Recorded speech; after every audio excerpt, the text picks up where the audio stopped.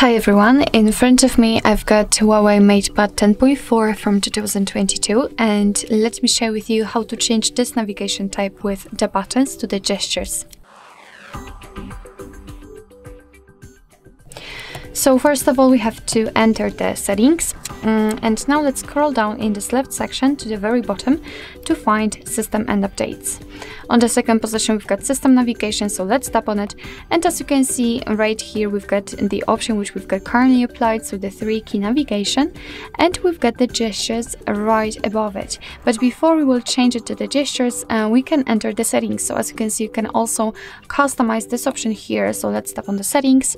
Here you can change the combination, so you can reorder the buttons, so for example switch the places of the back button and the recent. Here you can add another one. You can hide the navigation keys if you want to. You will just have to unroll them, let's say, whenever you would like to use them. You can select the position, you can slide to move navigation bar. So quite a lot of options to choose from. Let me get back. Let's tap on more. What we've got here. Here you've got some kind of navigation dock, so you've got the button which you will be able to use, but let me focus on the gestures. So basically all you have to do in order to set the gestures is to simply tap on the switcher. Let's say switcher button or something like that. Your device will ask you if you want to go through the tutorial of it. I don't want to. So let me just turn it off, because I will show you how to use them. As you can see here, we can also enter the settings. What's more, as you can see, the 3 buttons just disappeared. Here we've got also the animation, how to use the gestures. Here you can decide if you want to show the navigation bar, which will appear right here, as you can see this line, but I would like to hide it. So let me hide. You can slide across the bottom to switch the apps, so you will have to slide right here and the apps will be changed. Here you can try out gestures, so basically you can go through the tutorial, but let me show how to use this mode.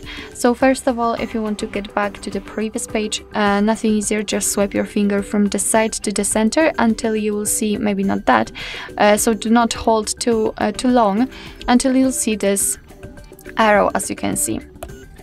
I'm holding it for too long, unfortunately, and it doesn't really matter if you will do it from the right or the left side. As you can see, here we've got the arrow, and after releasing it immediately we will just go back to the previous page. Let me show it to you again.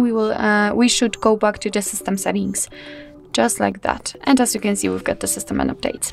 So if you'd like to go back directly to the home page, all you have to do is to simply swipe your finger on the pen or the pen from the bottom to the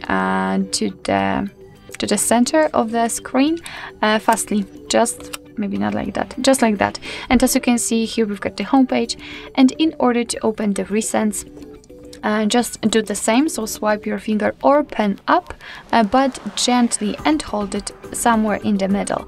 And as you can see right here, we've got all previously opened apps. So actually, can we turn it off?